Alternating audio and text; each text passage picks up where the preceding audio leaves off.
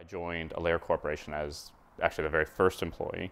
And at a I was responsible for invoicing, filing, answering the phone, and I sort of turned that into a position running a bunch of the software for the company.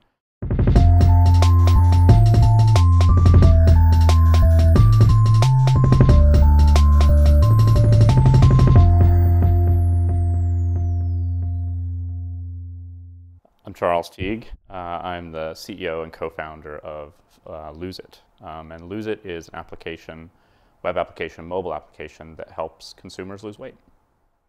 What I love about what's happened with mobile and the internet in the last 3 to 5 years is that the ability for users to discover great products has become incredibly easy.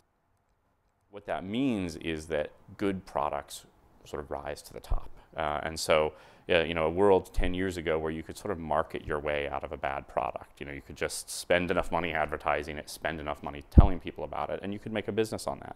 That world is changing very quickly. At Lose It, we sort of laugh because we have someone who's running our marketing. I give them a budget every year, and it's about $1,000. I go, there you go, here's your marketing budget. Enjoy yourselves. I'm sure you can think of a lot of innovative ways to spend $1,000.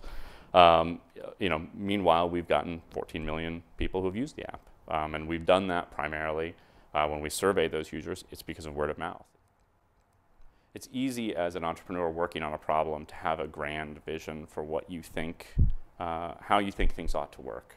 And it's easy to think about, to sort of get lost in a vision and stop thinking about the real problems that people have.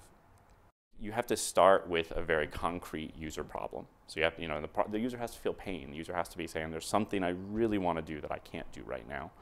And then once you've identified that, you have to ask yourself, I don't think you have to ask yourself what's the least amount of work you can do. I think you have to ask yourself, what's the least amount of product I can build that will give the user a really great experience.